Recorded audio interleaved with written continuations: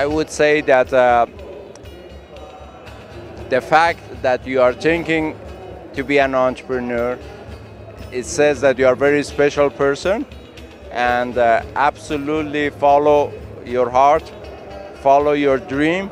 I guess I would say one lesson is don't have fear, trust your heart, follow.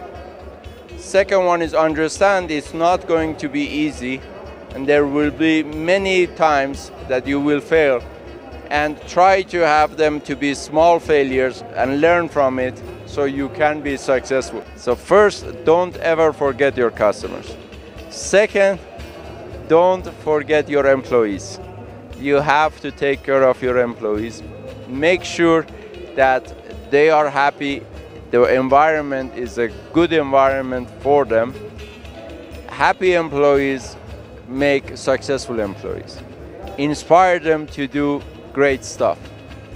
Third one is make sure that whatever you do benefits society, benefits environment. Don't pollute the environment, don't destroy them, don't do something that hurts humanity. Well, it was my first time to come in here. I was amazed at the level of energy and the level of enthusiasm that I saw here. So it's very heartwarming and touches my heart.